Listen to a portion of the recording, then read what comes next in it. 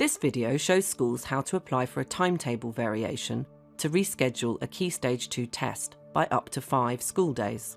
Please note that you need to complete pupil registration before submitting any timetable variation applications. First, sign into the Primary Assessment Gateway. Select the My Activity tab, then Available Activity, followed by the Timetable Variation application. On this first screen, you'll see some instructions and a link to the timetable variation guidance on gov.uk. You can apply to reschedule a test if a pupil is ill, has an important appointment, or an unavoidable absence on the scheduled test day. Select Start to begin your application. At the top of the page, you'll see information about you and your school.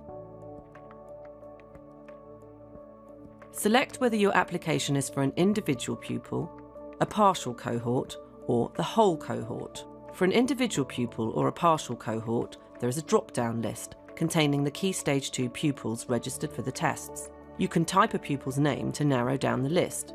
Then, select a pupil.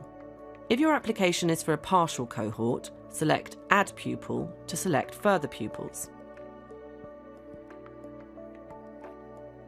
Next, select the test you would like to reschedule. You must select the new date and time that you want to administer the test. You can select Add another test to include multiple tests within the same application form. Press Verify. This will check the information you've entered. Then click Next to proceed. On this page, select the reason for the absence from the list. If a pupil is ill, do not make your application until they've returned to school. If the pupil has been ill, we will ask you to confirm that they are back in school and are well enough to take the test. If you select Appointment or Other, you will need to give further details. We will not approve applications for family holidays, staff training events, field trips, temporary exclusions, or any unauthorised absence. You must provide assurance that the security and integrity of the tests will be maintained. Answer each question using the Yes or No buttons. You must confirm that you are the head teacher or that you have delegated authority to make the application. Review the form carefully and submit.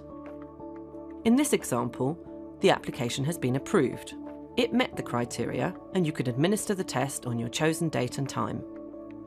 In this example, the application has not been approved. The reason for rejection will be displayed on this page. The pupil is not eligible for a timetable variation and you should mark them as absent on the test attendance register. In this example, the application is awaiting a decision. Do not administer the test until you've received an outcome.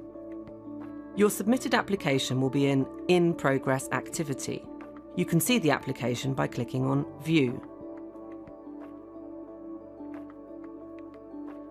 If we need to ask for more information about your application, you'll receive an email asking you to sign in to the Primary Assessment Gateway.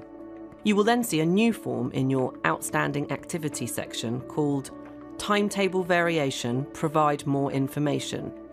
You must select Edit. Review the message, provide a response, then select Next to proceed. On the following pages, you will see the application you previously submitted. Click Next to proceed, then Submit your response.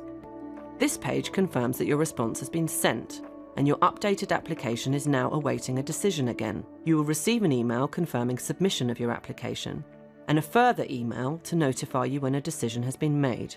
This email will not contain personal details of the pupil or the application outcome. You can see the outcome of your applications in Completed Activity by clicking on the chain link icon and selecting View.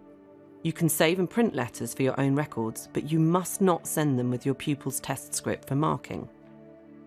Guidance about timetable variations is on gov.uk. If you have any queries, please contact the National Curriculum Assessments Helpline. Or you can message us in the Primary Assessment Gateway for advice about a specific pupil's needs.